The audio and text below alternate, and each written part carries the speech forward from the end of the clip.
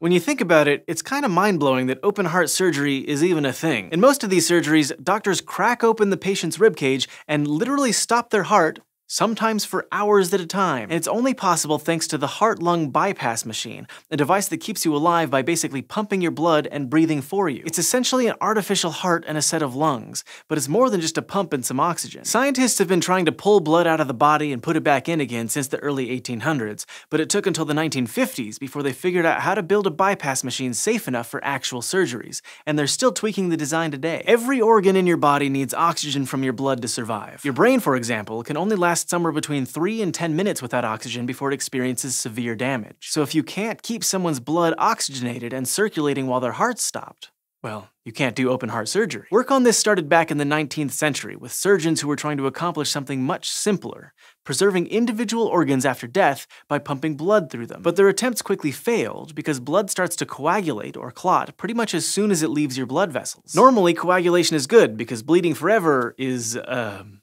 bad. But when doctors tried to temporarily remove blood for their work, it would harden before it could be of any use. The solution to this problem came in 1916, when a medical student accidentally discovered a compound we now call heparin. Heparin prevents a clot from forming by keeping the proteins dissolved in your blood from turning into fibrin, the stuff that eventually thickens and hardens into a full-blown clot. That keeps the blood in its flowy liquid state long enough to safely leave the body for a little bit. Heparin was super useful, but it didn't solve the other major problem, getting oxygen into the blood. Those 19th century surgeons had tried literally shaking blood and air together in a balloon before pumping it back in again. And it actually kind of worked, but only for small single organs, and the blood was pretty beat up by the process. So doctors looked for new designs. 2 types of machines emerged: bubble oxygenators, which bubbled pure oxygen through the blood, and film oxygenators, which spread a very thin film of blood over a rotating disc to expose it to oxygen. But even then, the blood wasn't absorbing enough oxygen to keep an entire body alive. It wasn't until the 1930s that an American surgeon named John Gibbon found a way. At first, he tried swapping the disc for a drum because it created a larger surface area for gas exchange into and out of the blood. But he soon realized that to oxygenate enough blood to keep someone alive,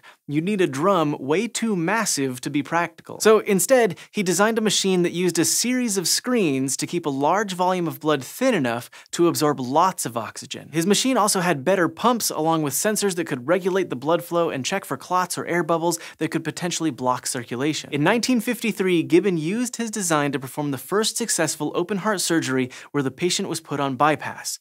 A huge milestone. But there was still one big problem. Gibbon's machine and others of its kind were direct contact oxygenators. In other words, they exposed the patient's blood directly to air. The direct exposure sometimes led to blood absorbing too much oxygen, which can be just as deadly as not having enough. Plus, the different flow speeds and pressures would stretch and eventually damage blood cells, which could then die or cause clotting disorders. Which meant that even though they kept people alive, these bypass machines were doing a lot of damage to their blood. Doctors had to find a way to treat blood more gently, so the next generation of bypass machines were designed to oxygenate blood through a thin membrane instead of exposing it directly to air. It was a lot like what happens in your lungs, where blood absorbs oxygen through the tissue in tiny air sacs. These, like the machine's membranes, provide just enough of a barrier to protect the blood while still allowing oxygen in and carbon dioxide out. For a while, layers of silicone membranes were all the rage for bypass machines because they were strong, but still thin enough to let air through.